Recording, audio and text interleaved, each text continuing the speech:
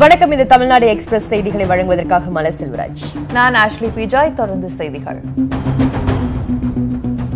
புதிய பார்வை பத்திரிகை ஆசிரியரும் வி.கே. சசிகலாவின் கணவருமான மா. நடராஜன் உடல்நலக்குறைவால் காலமானார். உடல்நல பாதிப்பு காரணமாக சென்னை குளோபல் மருத்துவமனையில் அனுமதிக்கப்பட்டிருந்த அவர் சிகிச்சை பலனின்றி காலமானார். அவரது உடல் போரூர் ராமச்சந்திரா மருத்துவமனையில் எம்பார்மிங் செய்யப்பட்ட பின் பெசன்ட் நகரில் உள்ள அவரது இல்லத்தில் அஞ்சலிக்காக வைக்கப்பட்டுள்ளது. இன்று காலை 11 மணிக்கு உடல் சொந்த ஊருக்கு கொண்டு செல்லப்படும் என தெரிவிக்கப்பட்டுள்ளது. புதிய பார்வை ஆசிரியரும் தனது கணவருமான சசிகலா காலமானதை அடுத்து இறுதி நிகழ்ச்சிகளில் பங்கேற்பதற்காக பரோல் கோரி சசிகலா விண்ணப்பிக்க உள்ளதாக தகவல்கள் வெளியாகியுள்ளது. உடனடியாக பரோல் வழங்கப்பட்டு சசிகலா இன்று தமிழகம் வருவார் என எதிர்பார்க்கப்படுகிறது. விஸ்வ இந்து பரிஷத் அமைப்பின் ராமராஜ்ய யாத்திரை இன்று நெல்லை வருவதை ஒட்டி அம்மாவட்டத்தில் 144 தடை உத்தரவு பிறப்பிக்கப்பட்டுள்ளது. வரும் 23ஆம் தேதி காலை வரை இந்த தடை உத்தரவு நீடிக்கும் என மாவட்ட ஆட்சியர் தெரிவித்துள்ளார். ரத யாத்திரைக்கு இடையூறு ஏற்படுத்துவோர் கைது செய்யப்படுவார்கள் என மாவட்ட காவல் கண்காணிப்பாளர் எச்சரிக்கை விடுத்துள்ளார். தமிழகத்தில் விஸ்வ இந்து பரிஷத் தலைவர் ரத யாத்திரையை அனுமதிக்கக்கூடாது என்று திமுக செயல் தலைவர் மு.க. ஸ்டாலின் வலியுறுத்தியுள்ளார். இதுகுறித்து அவர் விடுத்துள்ள அறிக்கையில் விஸ்வ இந்து பரிஷத் அமைப்பினர் ரத யாத்திரையை தமிழகத்திற்குள் நுழைய விடக்கூடாது என குறிப்பிட்டுள்ளார். ரத யாத்திரையை தமிழக அரசு தடுத்து நிறுத்த வேண்டும் என்றும் அவர்களை நுழைய விட்டால் தமிழகத்தில் பொது அமைதிக்கு பங்கம் ஏற்படும் என்றும் மு.க. ஸ்டாலின் தெரிவித்துள்ளார். விஸ்வ இந்து பரிஷத் அமைப்பின் ராமராஜ்ய ரத யாத்திரையை எதிர்ப்பது அபட்டமான இந்து விரோத செயல் என பாஜக தேசிய செயலாளர் h.ராஜா தெரிவித்துள்ளார். இதுகுறித்து அவரது டுவிட்டர் பக்கத்தில் வெளியிட்டுள்ள பதிவில் ரத யாத்திரையில் இந்துக்கள் திரளாக கலந்து கொள்ள வேண்டும் என கோரப்பட்டுள்ளது. தமிழகம் வரும் விஸ்வ இந்து பரிஷத் அமைப்பின் ரத யாத்திரைக்கு எதிராக போராட்டம் நடத்துவதற்காக ரயில் மூலம் நெல்லை செல்ல முயன்ற தமிழக வாழ்வுரிமை கட்சியின் தலைவர் வேல்முருகனை காவல்துறையினர் கைது செய்தனர். இதனிடையே நெல்லையில் தனியார் விடுதியில் தங்கியிருந்த மனிதநேய மக்கள் கட்சியின் தலைவர் ஜவாஹிருல்லாவை காவல்துறையினர் கைது செய்தனர். உதய் மின் திட்டத்தில் இணைந்ததால்தான் 2016-2017 நிதியாண்டில் தமிழகத்தின் கடன் சுமை 20.27 விழுக்காடாக உள்ளது என்று துணை முதலமைச்சர் ஓ. பன்னீர்செல்வம் கூறியுள்ளார். தமிழக அரசிற்கு நிதி பற்றாக்குறை உள்ள நிலையில் கடன் வாங்கி ஜெயலலிதாவிற்கு மணிமண்டபம் அமைக்க வேண்டுமா என சட்டப்பேரவையில் திமுக உறுப்பினர் ரெங்கநாதன் எழுப்பிய கேள்விக்கு பதிலளித்த ஓ. பன்னீர்செல்வம் மாநிலத்தின் வளர்ச்சிக்காக மட்டுமே கடன் பெறப்பட்டுள்ளதாகவும் மத்திய அரசு நிர்ணயித்துள்ள அளவில்தான் கடன் சுமை உள்ளது என்றும் தெரிவித்தார். மருத்துவ மேற்படிப்பு சேர்க்கையின் போது கிராமப்புறங்களில் பணியாற்றிய அரசு மருத்துவர்களுக்கு கூடுதல் மதிப்பெண் வழங்க கோரிய மனுவுக்கு வரும் 22ஆம் தேதிக்குள் பதிலளிக்க மத்திய மாநில அரசுகளுக்கு சென்னை உயர்நீதிமன்றம் உத்தரவிட்டுள்ளது. நீட் தேர்வு அடிப்படையில் சேர்க்கை நடைபெறுவதை எதிர்த்து 7 மருத்துவர்கள் வழக்கு தொடர்ந்துள்ளனர். லிங்காயத் அமைப்பை தனிமதமாக அறிவித்து கர்நாடக அமைச்சரவை ஒப்புதல் அளித்ததை அடுத்து அந்த அமைப்பை சேர்ந்தவர்கள் பட்டாசுகள் வெடித்து கொண்டாடினர். கலபுராகி பகுதியில் அந்த அமைப்பின் ஆதரவாளர்கள் வெற்றி கொண்டாட்டத்தில் ஈடுபட்டனர். அப்போது வீரசைவ அமைப்பின் ஆதரவாளர்கள் லிங்காயத் அமைப்பிற்கு எதிரான ஆர்ப்பாட்டங்களில் ஈடுபட்டனர். இதனால் இரு சமூகத்தினரிடையே மோதல் ஏற்பட்டது. லிங்காயத் சமூகத்தை தனி மதமாக அங்கீகரிப்பது குறித்து பாஜகவின் நிலைப்பாட்டை அக்கட்சியின் தலைவர் அமித்ஷாவும் கர்நாடக மாநில பாஜக தலைவர் எடியூரப்பாவும் தெளிவுபடுத்த வேண்டும் என காங்கிரஸ் கட்சியின் மூத்த தலைவர் ரன்தீப் சுர்ஜிவாலா வலியுறுத்தியுள்ளார். இதனிடையே வாக்கு வங்கி அரசியலுக்காக காங்கிரஸ் நெருப்புடன் விளையாடுவதாக பாஜக குற்றம் சாட்டியுள்ளது. 2G வழக்கில் டெல்லி சிபிஐ சிறப்பு நீதிமன்ற நீதிபதியின் உத்தரவை எதிர்த்து மத்திய அமலாக்கத்துறை டெல்லி உயர்நீதிமன்றத்தில் மேல்முறையீடு செய்துள்ளது. இந்த வழக்கில் முன்னாள் மத்திய அமைச்சர் ராசா, திமுக எம்பி கனிமொழி உள்ளிட்டோரை விடுதலை செய்து டெல்லி சிறப்பு நீதிமன்றம் தீர்ப்பளித்திருந்தது. இதை எதிர்த்து டெல்லி உயர்நீதிமன்றத்தில் மேல்முறையீடு செய்யப்பட்டுள்ளது. ராஜீவ்காந்தி கொலை வழக்கில் ஆயுள் தண்டனை விதிக்கப்பட்டுள்ள ரவிச்சந்திரன் 15 நாட்கள் பரோல் முடிந்து மீண்டும் சிறைக்கு திரும்பினார். சொத்து பிரிவினைக்காக 15 நாட்கள் பரோலில் ரவிச்சந்திரன் அருப்புக்கோட்டையில் உள்ள அவரது இல்லத்திற்கு வந்தார். பரோல் நேற்றுடன் முடிவடைந்ததால் ரவிச்சந்திரன் மதுரை மத்திய சிறைக்கு கொண்டு செல்லப்பட்டார்.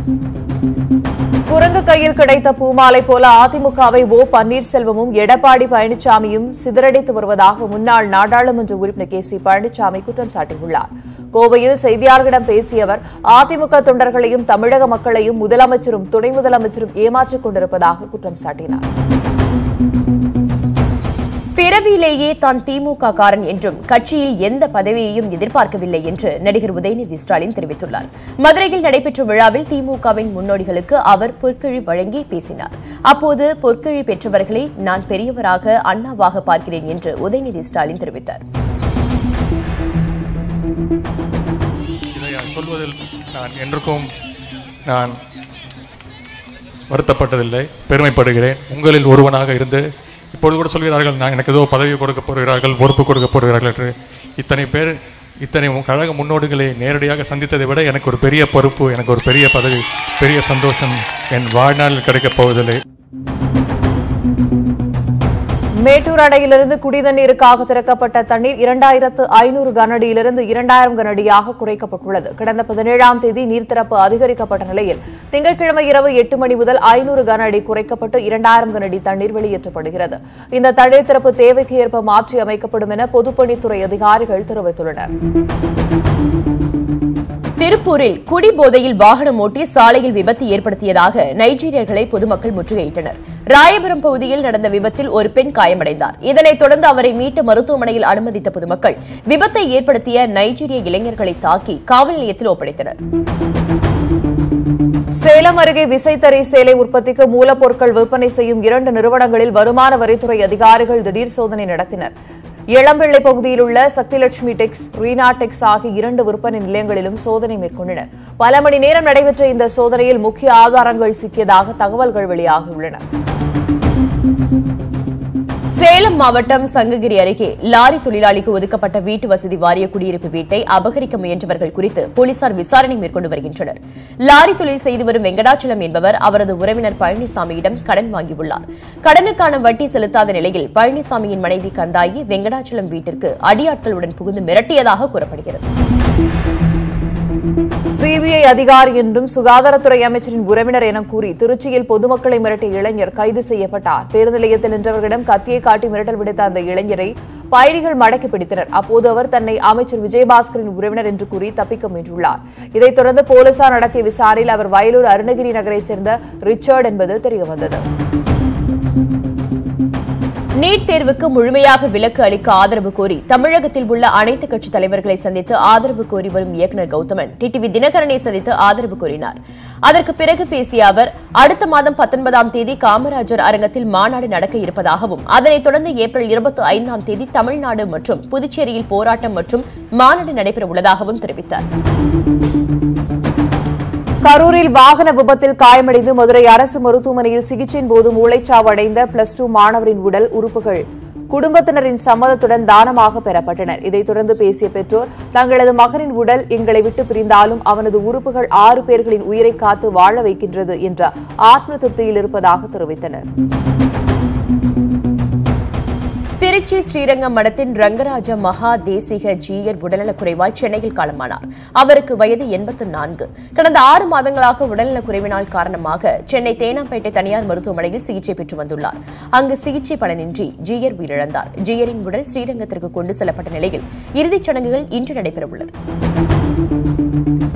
திருப்பதி அருகே குட்டையில் நீச்சல் பழக சென்ற சகோதரிகள் 2 பேர் நீரில் மூழ்கி உயிரிழந்தனர். சித்தூர் மாவட்டம் நச்சுவூரு கிராமத்தை சேர்ந்த சகோதரிகளான ஹேமலதா மற்றும் ஓஜஸ்வினி நீச்சல் பழகுவதற்காக கிராமத்தில் உள்ள குட்டைக்கு சென்றனர். இருவரும் நீண்ட நேரம் வராத நிலையில் குட்டைக்கு சென்று பார்த்தபோது இருவரும் தண்ணீரில் சடலமாக மிதந்துள்ளனர்.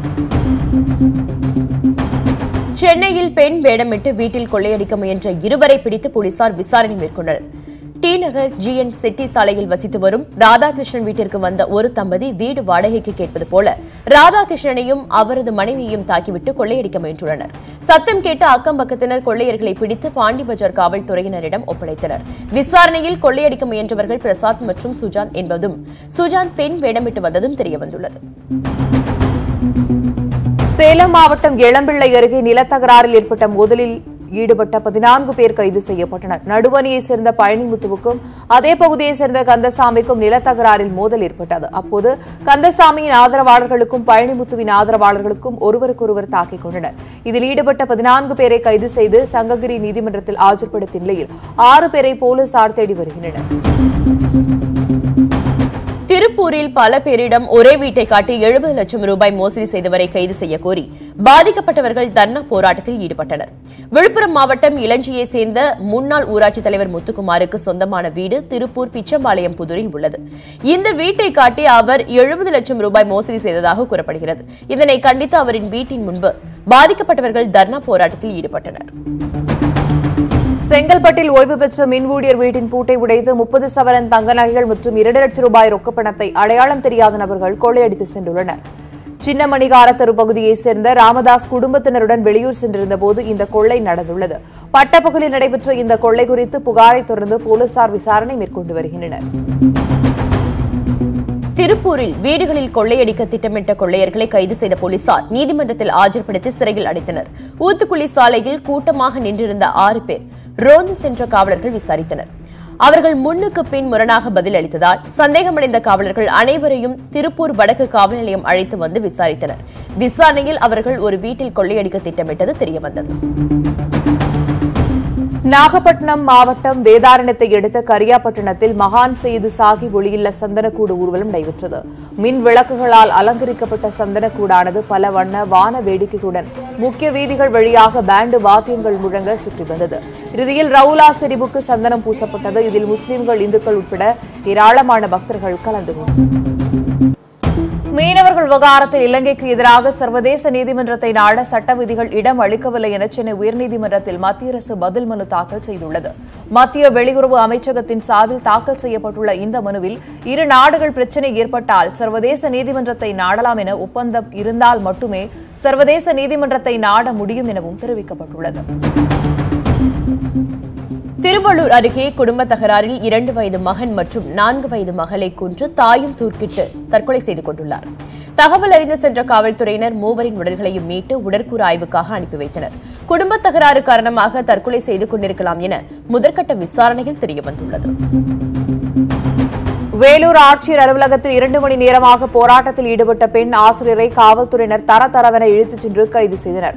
ஆம்பூரை சேர்ந்த நிஷ்லா சோமலாபுரத்தில் உள்ள ஆதிதிராவிட நலப்பள்ளியில் உதவி ஆசிரியராக பணியாற்றி வந்தார். இவர் பேரணம்பட்டுக்கு மாற்றப்பட்ட நிலையில் மீண்டும் சோமலாபுரத்திற்கே மாற்றக்கோரி ஆட்சியர் அலுவலகத்தில் போராட்டத்தில் ஈடுபட்டார். பாஜக மற்றும் காங்கிரசுக்கு மாற்றாக தேசிய அளவில் புதிய அணியை உருவாக்கும் முயற்சியில் ஈடுபட்டுள்ள தெலுங்கானா முதலமைச்சர் சந்திரசேகர் ராவ் மேற்குவங்க முதலமைச்சர் மம்தா பானர்ஜியை சந்தித்து ஆலோசனை மேற்கொண்டார். தனி விமானம் மூலம் மேற்குவங்க மாநிலம் கொல்கத்தா சென்ற சந்திரசேகர் ராவை மம்தா பானர்ஜி வரவேற்றார். இந்த சந்திப்புக்கு பிறகு செய்தியாளர்களிடம் பேசிய சந்திரசேகர் ராவ் பாஜக மற்றும் காங்கிரசுக்கு மாற்றாக ஒரு அணியை உருவாக்கவே தங்களின் நோக்கம் என்றார். கொல்கத்தா சென்றுள்ள தெலுங்கானா முதலமைச்சர் சந்திரசேகர் ராவ் அங்குள்ள புகழ்பெற்ற காளிகட் காளி கோவிலுக்கு சென்று வழிபாடு நடத்தினார். மேற்குவங்க முதலமைச்சர் மம்தா பானர்ஜியுடனான சந்திப்புக்கு பிறகு கோவிலுக்கு தன் மகள் கவிதாவுடன் அவர் சென்றார். டெல்லி ஜவஹர்லால் நேரு பல்கலைக்கழக பேராசிரியரை கைது செய்ய கோரி போராட்டத்தில் ஈடுபட்ட மாணவர்களை காவல்துறையினர் தடியடி நடத்தி கலைத்தனர். டெல்லி ஜவஹர்லால் நேரு பல்கலைக்கழகத்தில் மாணவிக்கு அறிவியல் துறை பேராசிரியர் பாலியல் தொந்தரவு அளித்ததாக காவல் நிலையத்தில் புகார் அளிக்கப்பட்டுள்ளது. இதனையடுத்து பேராசிரியரை கைது செய்ய கோரி மாணவர்கள் மறியல் போராட்டத்தில் ஈடுபட்டனர். மத்திய அரசுக்கு எதிரான நம்பிக்கையில்லா தீர்மானத்தின் போது எவ்வாறு செயல்பட வேண்டும் என தனது கட்சி எம்பிகளுக்கு ஆந்திர முதலமைச்சர் சந்திரபாபு நாயுடு அறிவுறுத்தினார். தங்கள் கட்சியினர் மட்டுமின்றி நம்பிக்கையில்லா தீர்மானத்திற்கு ஆதரவளிக்கும் கட்சிகளின் எம்பிகளும் அவைக்கு வருவதை உறுதிப்படுத்த வேண்டும் என்றும் அவர் வலியுறுத்தினார். மத்திய அரசுக்கு எதிராக தெலுங்கு தேசம் கொண்டுவரவுள்ள நம்பிக்கையில்லா தீர்மானம் வெறும் அரசியல் நாடகம் என பாஜக பொதுச் செயலாளர் ராம் மாதவ் தெரிவித்துள்ளார். தங்களுக்கு போதிய பெரும்பான்மை உள்ளதால் நம்பிக்கையில்லா தீர்மானம் பற்றி எங்களுக்கு எந்த பயமும் இல்லை என்றும் அவர் தெரிவித்தார். அரசியல் விளையாட்டில் சந்திரபாபு நாயுடுவை யாரும் மிஞ்ச முடியாது எனவும் அவர் விமர்சித்துள்ளார். காங்கிரஸ் தலைவர் ராகுல் காந்தி மற்றும் சோனியா காந்தி ஆகியோர் பங்குதாரர்களாக உள்ள யங் இந்தியா நிறுவனம் வருமான வரித்துறைக்கு இருவரும் 10,000 கோடி ரூபாய் வைப்புத் தொகையாக செலுத்த வேண்டும் என டெல்லி உயர்நீதிமன்றம் உத்தரவிட்டுள்ளது. நேஷனல் ஹெரால்டு வழக்கில் இந்த உத்தரவு பிறப்பிக்கப்பட்டுள்ளது. இசையமைப்பாளர் இளையராஜா உள்ளிட்டோருக்கு குடியரசுத் தலைவர் ராம்நாத் கோவிந்த் இன்று பத்ம விருதுகளை வழங்குகிறார். குடியரசுத் தலைவர் மாளிகையில் நடைபெறும் இந்த நிகழ்ச்சியில் குடியரசு துணைத் தலைவர் வெங்கையா நாயுடு, பிரதமர் நரேந்திர மோடி உள்ளிட்டோர் பங்கேற்கின்றனர். பத்ம விருது பெறுவோருக்கு உள்துறை அமைச்சர் ராஜ்நாத் சிங் விருந்தளித்து கௌரவித்தார். இதுகுறித்து தனது டுவிட்டர் பக்கத்தில் பதிவிட்டுள்ள அவர், தன்னலமற்ற தங்கள் சேவையின் மூலம் சமூகத்திற்கு அவர்கள் ஆற்றிய மகத்தான பங்களிப்பு உத்வேகம் அளிப்பதாக உள்ளது எனவும் தெரிவித்துள்ளார். காஷ்மீர் மாநிலம் உதம்பூர் பகுதியைச் சேர்ந்த 10ஆம் வகுப்பு மாணவி ஒருவர் தனது வீட்டில் கழிப்பறை வசதி ஏற்படுத்த தர வலியுறுத்தி உண்ணாவிரத போராட்டத்தில் ஈடுபட்டார். உள்ளூர் கிராம நிர்வாக அதிகாரிகள் அவரது வீட்டில் கழிப்பறைக்கான கட்டுமான பணியை தொடங்கியதை அடுத்து அந்த மாணவி தனது போராட்டத்தை முடித்துக் கொண்டார். கூட்டணி கட்சியான பாஜக வலியுறுத்தியதால் தான் இடைத்தேர்தலில் போட்டியிட்டோம் என பீகார் மாநில முதலமைச்சர் நிதிஷ்குமார் தெரிவித்துள்ளார். தவிர்க்க முடியாத மரணங்களால் வரும் இடைத்தேர்தல்கள் தவிர மற்ற இடைத்தேர்தல்களில் போட்டியிடுவது இல்லை என்பதே தங்கள் கட்சியின் நிலைப்பாடு என்றும் அவர் கூறியுள்ளார். 2019ஆம் ஆண்டு பிரதமர் பதவி காலியாக இல்லை என லோக் ஜனதா சக்தி தலைவரும் மத்திய அமைச்சருமான ராம்விலாஸ் பாஸ்வான் தெரிவித்துள்ளார். அடுத்த ஆண்டு நடைபெறும் நாடாளுமன்ற தேர்தலில் வெற்றி பெற்றும் மீண்டும் நரேந்திர மோடியை பிரதமராக பொறுப்பேற்பார் என்றும் ராம்விலாஸ் பாஸ்வான் தெரிவித்துள்ளார். உண்மை மற்றும் அகிம்சையின் மீது RSS இயக்கம் நம்பிக்கை கொண்டுள்ளதாக அந்த இயக்கத்தின் தலைவர் மோகன் பகவத் தெரிவித்துள்ளார். மகாத்மா காந்தி, அம்பேத்கர் மற்றும் விவேகானந்தர் ஆகியோர் போதித்த நன்னெறிகளே உண்மையும் அகிம்சையும் என்றும் அவர் கூறியுள்ளார். பண மதிப்பிழப்பு நடவடிக்கை ஒரு வரி பயங்கரவாதம் என பாஜக மூத்த தலைவர் யஷ்வந்த் சின்ஹா விமர்சித்துள்ளார்.